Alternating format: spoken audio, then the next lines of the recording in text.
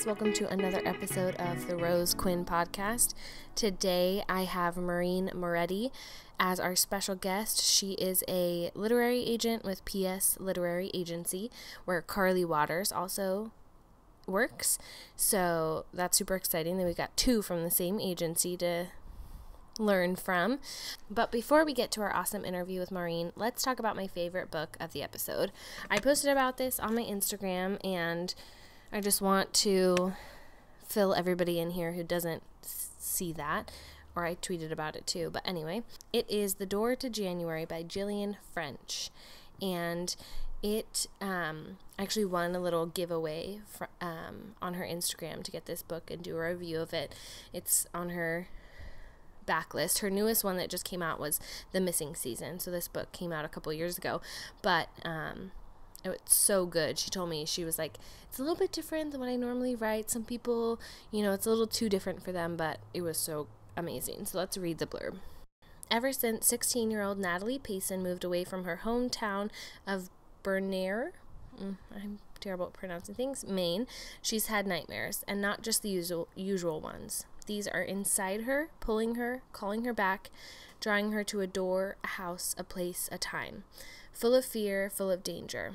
So this summer, Natalie's going back to face up to a few things. The reason she left town in the first place, the boy she's trying hard not to trust, and the door in her dreams. But once she goes through the door into a murky past, she's entangled into someone else's world, and only Natalie can help right the wrongs of both the past and the present.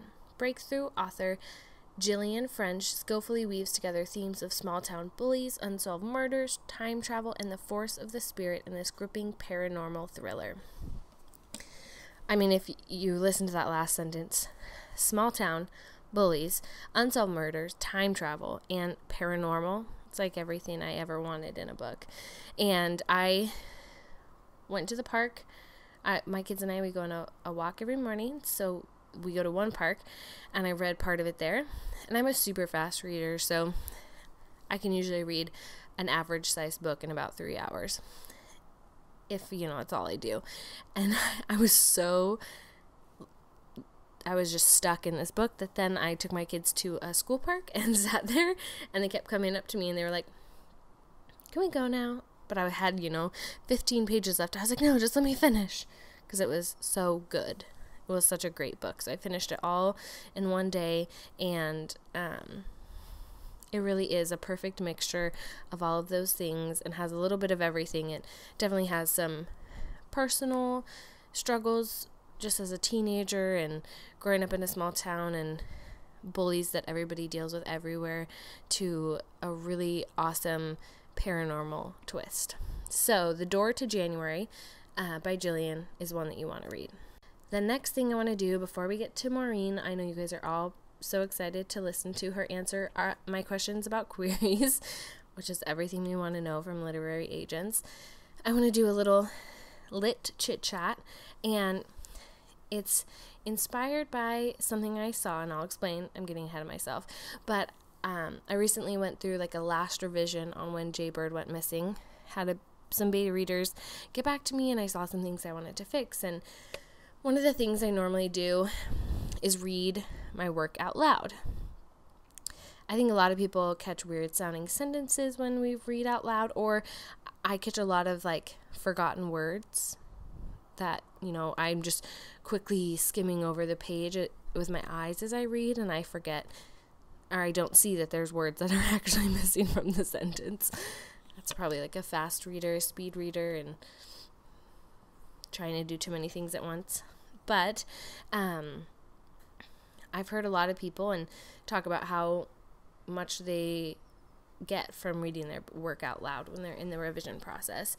I definitely have done it and have seen improvements from it. And then I saw this quote from Toni Morrison, who just recently passed away. Everybody was posting a lot of things that she worked on and things she said and how they influenced her, but I tried to find it I tried for like an hour to try and find the exact quote, so I'm paraphrasing. But she was talking about editing her book and how she does not read her words out loud during the revision process. again, paraphrasing her words, she said something to the effect of that the goal of what we're doing is to get the reader to connect with the words when they aren't read out loud, but internally. You want them to connect with it without hearing them out loud. So it kind of changed my thought process a little bit to think about it like that. I do think that reading out loud is helpful, like I said, to catch forgotten words and weird sentences, but I really love Tony's thought there. You know, we don't usually read novels out loud to ourselves, although audiobooks are amazing, and I've listened to a lot of good ones. So I think you know, there's an argument for both sides for sure, but I just loved what Tony said because it's a little bit different than what you hear from people. So I might not stop reading out loud completely, but maybe I'll just keep it to scenes that feel stilted or weird when reading them as I would normally. So there's my little lit chit chat for the episode. Okay, now to the main event, because I know it's what you guys are all here for, and I love it. This is why I do this, is to bring you interviews with people in the publishing industry and authors who've gone through all of this fun stuff that we're trying to get ourselves into. But Maureen works at PS Literary Agency as an associate agent. She tells us about her journey and all that, so I'm not going to repeat everything. I think you guys will get a lot out of this interview with Maureen, so get your notepads ready, get your computer ready so you can take some notes and learn from what Maureen has to share with us. Let's talk about what drew you to publishing and being a literary agent. Okay. So I was doing my last semester of undergrad, and I was living in Italy, study abroad, and I was trying to figure out what I was going to do after I graduated. And, I was 22 and had no idea what I was going to do with my life, and the whole world was an open road, and I was on the phone with my, advisor. And I was like, I want to work in books, but I don't want to be a librarian. I worked in libraries from when I was 15 all the way up through college. I was like, it's not working for me. I don't want to do it for the rest of my life, but I do want to kind of have this angle, and I'm not a great writer. So that's really not my path.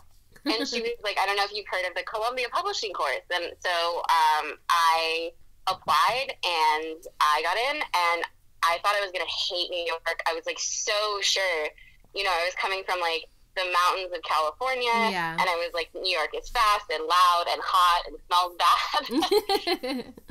And I moved here in August, so it really was fast and loud and hot and smelled bad. And I just absolutely fell in love with it. I remember the first day I walked into a seminar, and everyone had got there early and was reading, and it was just these are my people. Yes. I'm not early, but they're there and they're reading, and it was so cool. And to hear agents specifically talking about the ways that they got to know authors. Agenting is such a rounded part of the business. You really get so much of everything from marketing and publicity to editing to, you get to really know them as people and their lives and be a part of that journey in a really unique way. That's awesome. I think that's super cool. I've always wanted to work in a library, but I feel like I would have, I don't know, I feel like I just want to read the books and hide in the stacks all day. Yes, exactly. That was my problem. It's a really valuable experience for community building and being in the community and getting to help out with I did tutoring for elderly people with email and computers, which was really valuable and cool. And I felt like I was doing something, but it didn't really speak to that creative side of me that working in the publishing industry does. For sure. That's awesome. Well, we're glad that you found your path and are where you are. Thank you. Yes. So how do you remember when your love of books began, or have you always just been a book lover? I hate to be cliche, but I've always loved books. I remember being 3 years old, sitting on my dad's lap while he read me Mike Mulligan and the Steam Shovel. And my dad's this big burly construction guy, but he always made sure that he sat down with me and read me, children's books about construction. I love it. Yes, I don't know how many times he read that book. I probably had it memorized at one point. But yeah, I've always loved reading. And I've gone through phases with it, we all do. I ran a book blog for a very brief period of my life. And, in college, I was an English major with a minor in Italian, and you can only read so much for fun when you're an English major, but I'm really grateful that I have an opportunity to read for work now. Yeah, that's awesome. Does it, and I'm sure for you it feels like as exciting in a way because you have the opportunity to bring these stories into the world. It's so cool. It's tough because you are like sometimes one of the first people that's seen a book. Yeah. You're like maybe the second or third person apart from the writer who's read it. So you always want to go into it knowing that and honoring that. It's sort of like a special relationship of like, someone's really trusting you with something that they've spent a lot of time and energy on. And I always try to be really respectful about relationship. But yeah, it's really amazing to see, books in their inception. I always say, there's a book that came out this year that I read like 2 years ago, and it was about 150 pages longer. And I sat down and I read the whole thing from 8 o'clock to 5 o'clock. And I called the person who was looking at repping it, who sent it to me. And I was like, you have to sign this person right now. You have to sign them. And now their book is out, and it was the #1 New York Times bestseller. And it's really cool to see that whole process. That's awesome. Yeah. That's great.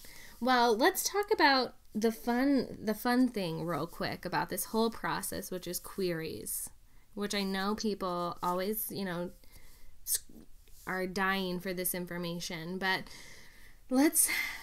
in your opinion, do you think queries need to stick to the specified formula? Now, this isn't like submission guidelines for each, agent or agency or whatever, but the formula that everybody says that you have to do out there, keep it plain and simple, and just have, the who, what, stakes, and all that stuff.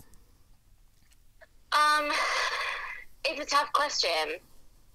I think of queries the way that I think of like cover letters for job interviews, which makes it sound a lot less like fun. Yes. But like there's 3 things I want to know when I'm reading a query. I want to know why you picked me. I want to know what your book is about, and I want to know who you are. And I feel like a lot about that with job interviews and cover letters, right? Like your first paragraph in a cover letter is supposed to be, why do you want this job? And then what have you done to make you qualified for this job? And then, finally, like a little closing statement. So for me, it's very similar. Like, why do you want to work with me? Which, like, if you don't have I, read this tweet and think that you are the perfect agent for me story, that's fine. Mm-hmm. Just like, you represent this genre and it falls with it, that's fine too. You were on my list and I'm just sending this email. Right. Like sometimes it doesn't have to be like you're my soulmate. Yeah. Whatever. Yeah. It can just be like, you represent, what do I represent? Like romance and rom-coms, and my book is kind of like X, Y, and Z, which you mentioned you enjoyed. That's perfect. Yeah. For me, the meat of a query letter is your plot and is your description of your book. I've read a truly absurd number of query letters. Not as many as some people, but I don't doubt it. Yeah. I interned for a long time, so I've read a lot of queries. And the most important part is what is your book, what happens in it, and really like giving me an opportunity to see those characters for the first time. I personally, I love to know that you're published somewhere else. I love to know that you have awards, whatever. But I love the bios too. They're like, is a single mom raising 3 kids and 2 dogs. Yeah. Like some kind of quirky, is a barista. Like, I love that stuff too. I just want to know who you are. So when I call you, we're not just meeting for the first time, sort of. Yeah. Especially because, like, we put so much of ourselves out there so that people feel that they can connect with us. I like to also know who I'm talking to.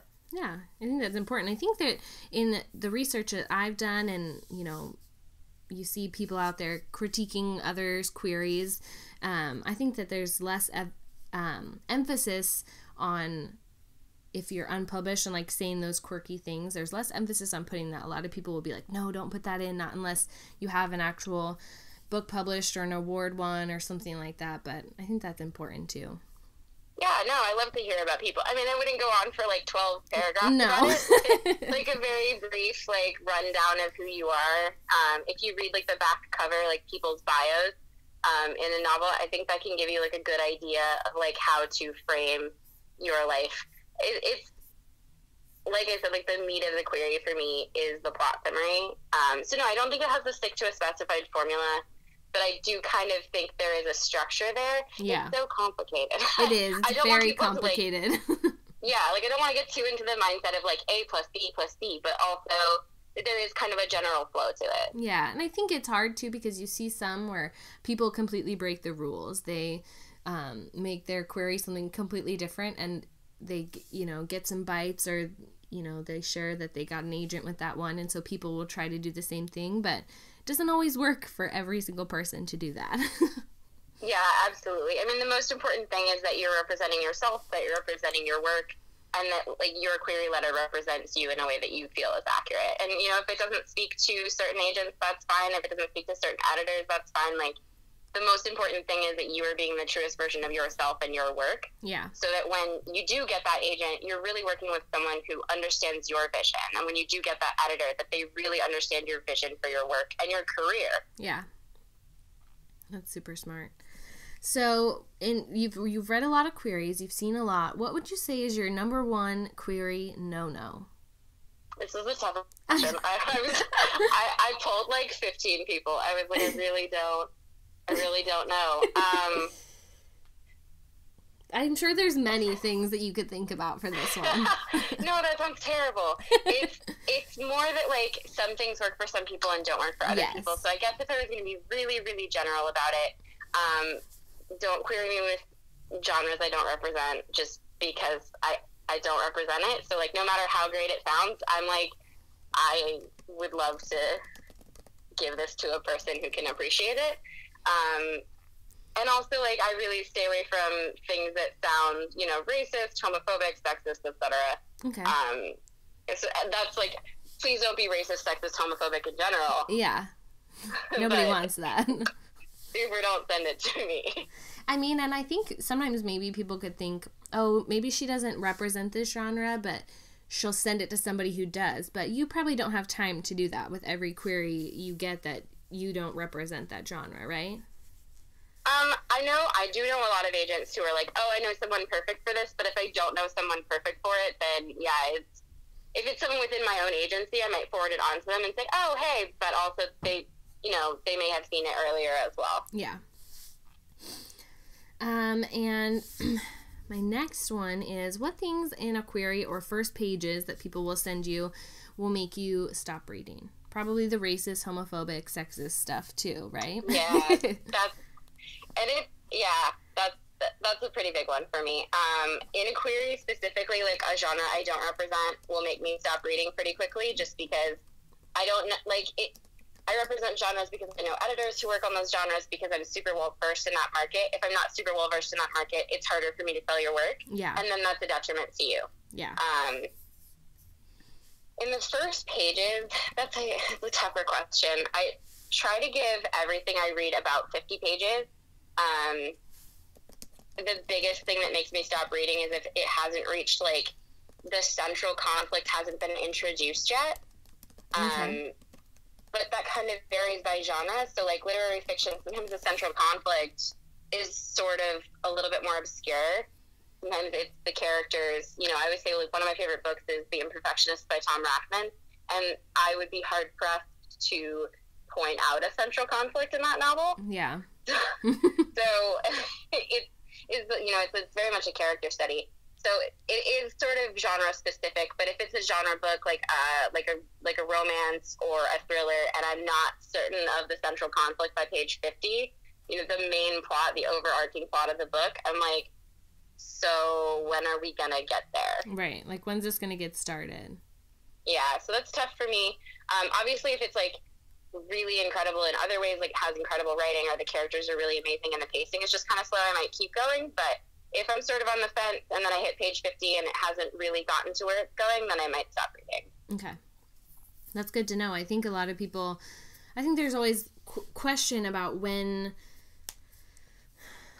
I think sometimes people can struggle with, like, the background and the setup of when your first big central conflict or all that should happen. So that's good to know for people who spend those first 50 pages. Right, and, like, your climax doesn't have to happen in the first 50 pages, No. and you don't have to, like, be even, like, necessarily, like, confronting it head on, but just, like, a mention that we're gonna get to this place by page 50. I was actually reading this, like, really long conversation on Twitter a couple days ago about Netflix, like, counting how many minutes before people stopped watching and then relaying that to producers and saying, okay, so, like, this has to get to this by X point. Oh, and wow. I think I think that's a little bit too prescriptive for writing. And, like, I genuinely believe in, like, the art of writing and the craft of it. So, like, I don't like to say, like, your pacing needs to be on this point and this point and this point. But pacing is sort of a nebulous thing anyway. Yeah. But, yeah, there does have to be a sense of pace. Yes. You don't want to just be floundering around for those 50 pages. Right. So on the flip side, now, what are your favorite things to see in a query? What are the things that you're just like, yes, finally? I absolutely love to know that someone has Googled me. It's not a requirement. I've absolutely requested probably dozens and dozens of manuscripts, but they did not, like, they knew what genres I represented. They've obviously, like, looked at my, page on our website, but, like, someone who references something I tweeted or, like, something I said in an interview, it's not necessary, but it always gives that, like, little extra flavor of, like, oh, you really did want, to send this to me specifically. Yeah. They were looking for you and trying to figure out how to connect.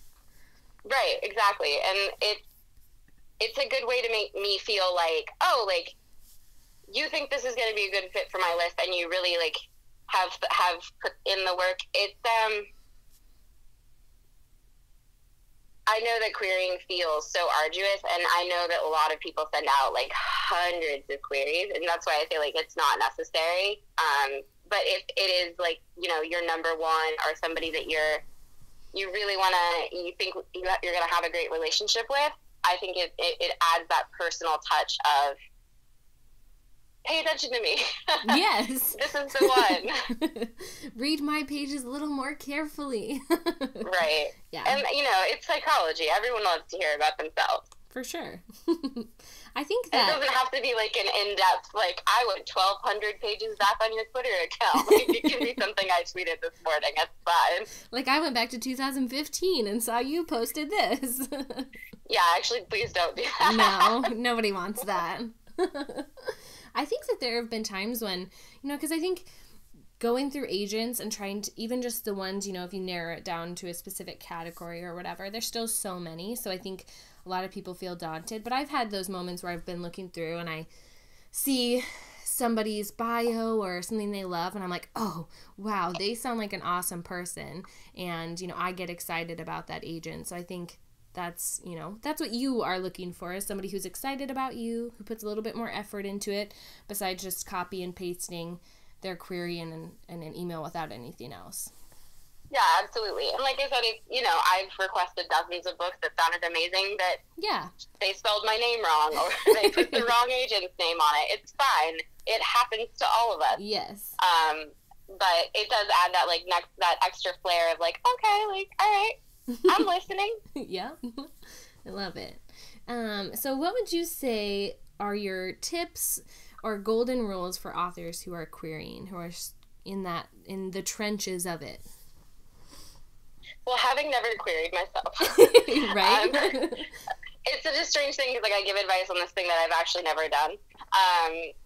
But my biggest tips, and they're so generic, but they're true, if you follow the guidelines and you do your best, someone hopefully who loves your work the way that you do will see it and connect with it. And that's really all you can do, If you look at the guidelines on the website and you follow them and then you do your best and you try to push through it, that's all you can really do. Yeah. I mean, there's such, I feel like, sometimes luck about it. Like, I've heard from authors.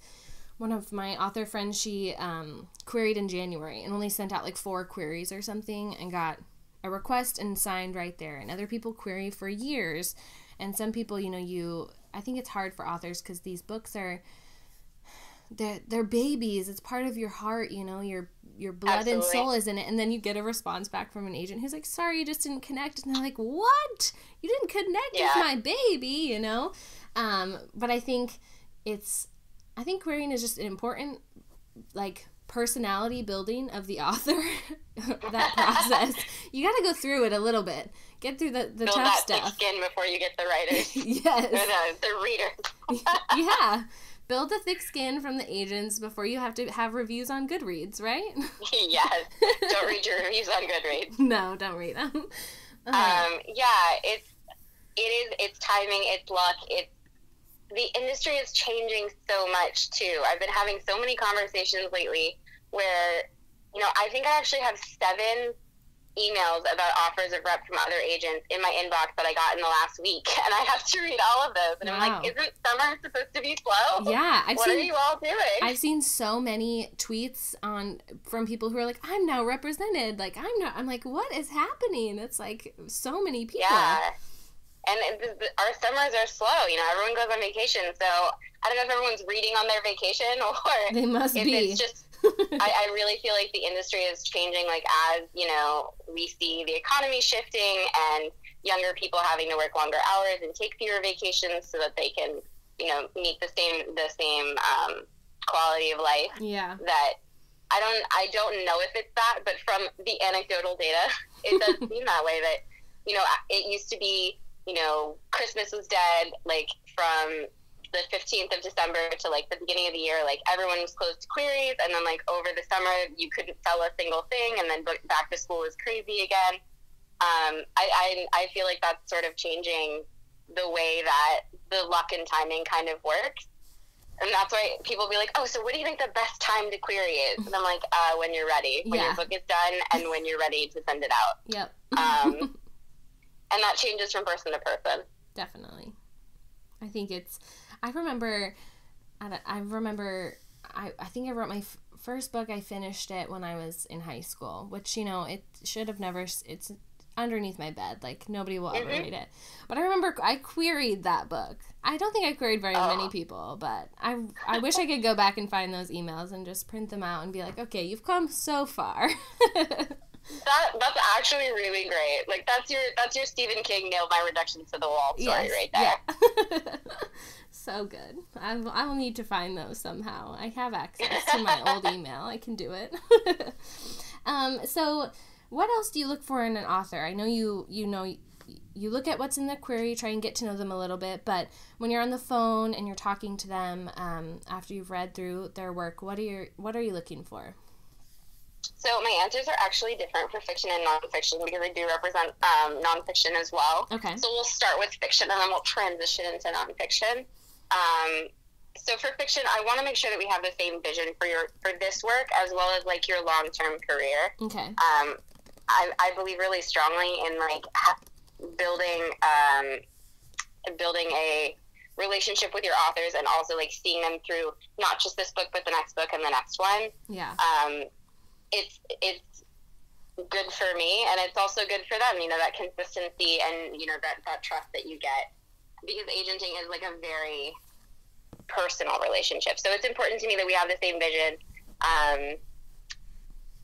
that I'm not sending someone through months and months of edits, and then they turn around and it's not the book that they wanted to write anymore. So I always say, like, don't jump at the first offer, have conversations with a couple of people and see who really connects with your work in the way that you do and can really visualize it and bring the most full version of your book to fruition. And I don't really look at social media for fiction. It doesn't matter if they have 0 followers, if they've never heard of Twitter, as long as, they are willing to maybe create a blog once you've gotten an editor and start, sending out, like, newsletters or whatever, just doing, like, some promotion for their book. It doesn't matter at the beginning of the process if they have a platform. Okay. For nonfiction, it's sort of like a nebulous, weird thing. Nonfiction is such a strange, space in the industry. It's so different from fiction. So I'm looking for an author who has a really, really strong sense of voice, a marketable concept, and a platform. It doesn't have to be, like, 45 million followers, but some sense of a platform with engagement that I can see that they're really connecting with their audience. So in narrative nonfiction, I'm also looking at blogs, their social media, and any bylines that they may have in, Bustle, the New York Times, whatever. Yeah. If you publish in the New York Times, You can query me, query at psliterary.com.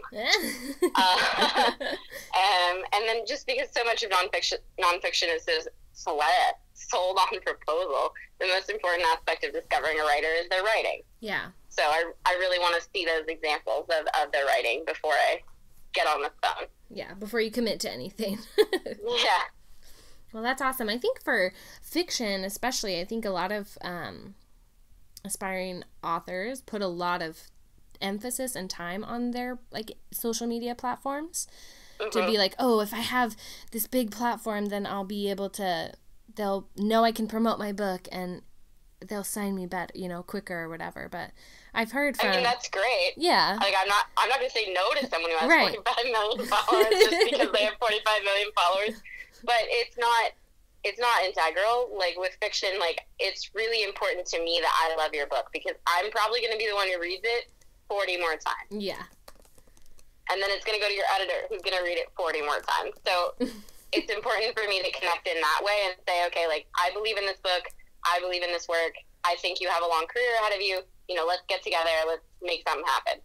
I like it. I think it's good. I think it's good to maybe focus for those authors a little bit more on their manuscript, less time on social media. Because social media can take up so much of your time.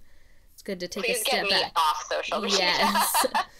Please. It's really the hardest thing because I'm like, I sit here and I browse Twitter all day and I'm like, I really need to be reading and like be working. Yeah. But also I'm in, what is it?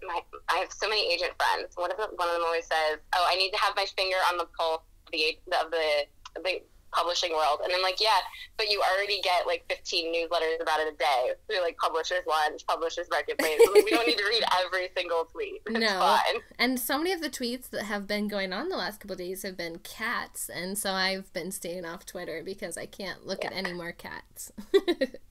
Yeah, the cats. The cats. So let's talk about your manuscript wish list. What is on it right now for fiction and then for nonfiction? Sure. So I'm just gonna give you like my most like off the top of my head things because it is so hot that I am like really looking for that like beach read commercial. Like, give me that like light fluffy romance. So I'm looking for something that's like The Unhoneymooner, which I just read like a couple weeks ago and I absolutely loved and I recommend to everyone. Okay. Enemies to lovers. They end up going to Hawaii together. They hate each other and then they stay in the same bed. It's yes. Perfect. Oh my gosh, I want to read that book. Yes, you do. I promise you do. And I actually just been reading The Seven Husbands of Evelyn Hugo as well by Taylor Jenkins Reid, which everyone has been recommending to me for the last 100 years. But, you only have so much time in a day. Yeah. So I'm looking for things like that, like commercial. Seven Husbands is queer, which is a big part of my whole thing. I'm looking for, diverse, marginalized writers, and also, like, LGBTQ fiction. Cool.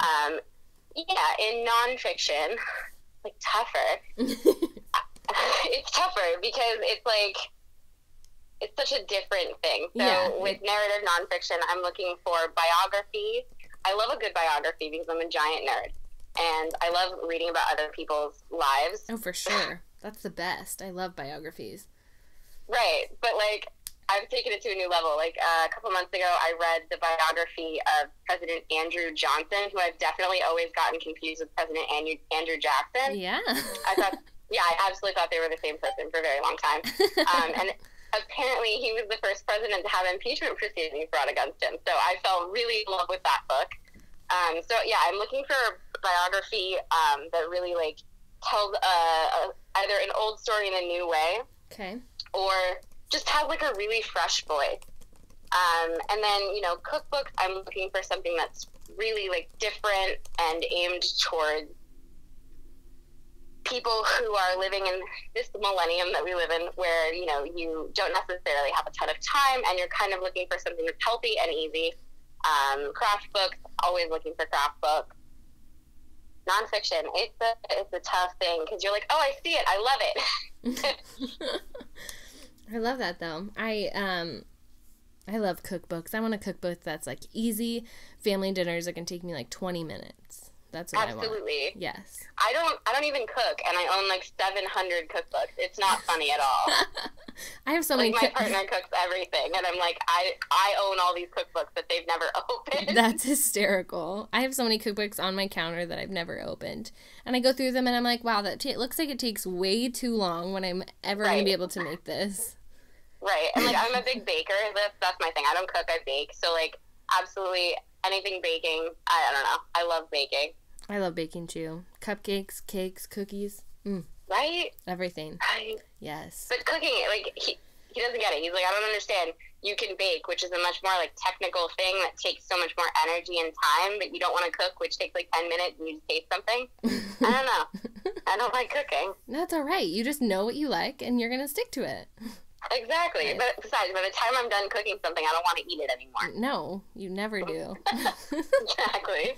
Because then you see everything that's in it. That's the thing that's hard for me sometimes is, like, even with baking too, but baking I feel like there's less, like, weird stuff that goes in it. Like, with cooking sometimes you see all the weird stuff that goes in your food, and you're like, I don't think that looks good anymore. Right. Or, like, I've never heard of this ingredient, and I don't know where to buy it. Yeah. Or it cost me $20, and I'm not making this recipe anymore. Yeah, absolutely. I did have a recipe once that I was like, oh, this looks good, and they're like 20 ounces of caviar, and I was like, what? What in the world? What kind of billionaire? Like...